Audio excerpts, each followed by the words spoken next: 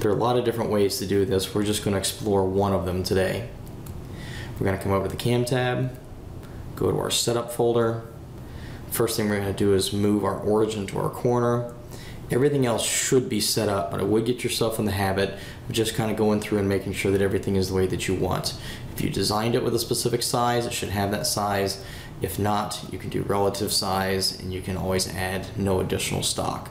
So get yourself in the habit of going through and setting up each one of these operations, or one of these tabs.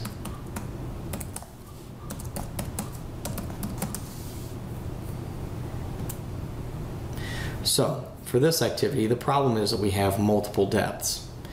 If I chose my 2D pocket, as we did in the last activity, and chose these two triangles separately, our roughing operation would complete just a triangle and then come over and complete just this triangle.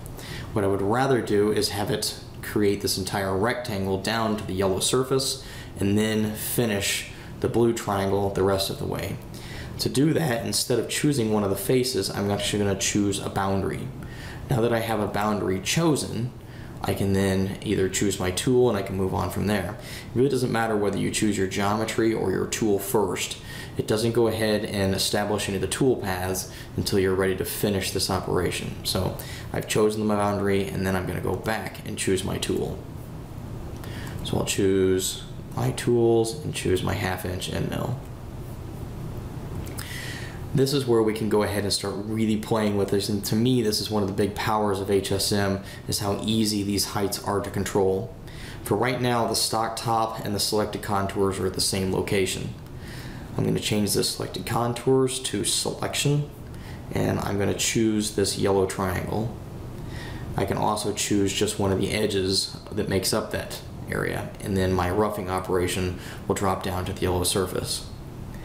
I'm not going to leave any stock. I am going to choose to do it in multiple depths, and the same as I've been doing, it's going to be 50% of my tool. So 1/4 of an inch, and I'll leave the majority of the rest of them alone, except for the maximum step over. Again, the maximum step over currently is 95%. I'm also going to use that as 50% of the tool. And for right now, we can use all the linking defaults that are already here. We'll select OK. As we do that, we can then simulate, and all it should do is take our first rectangle down. Speed up the animation, and it's taken down our first pocket. You can also see that I have show part comparison now checked, and each time I've been going in there, it's now been rechecked. And you can see that I currently have more, the other triangle to take care of, and I've also got those corners to take care of. So we'll go ahead and take care of those last parts.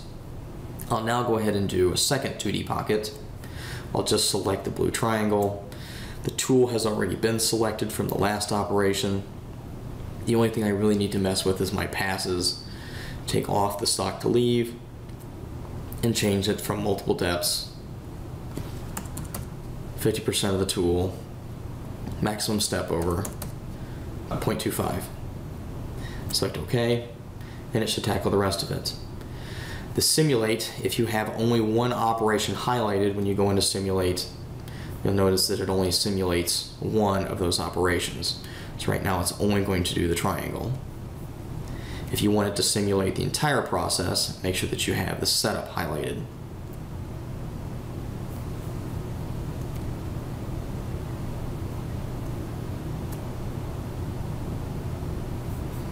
That should take care of our roughing operations.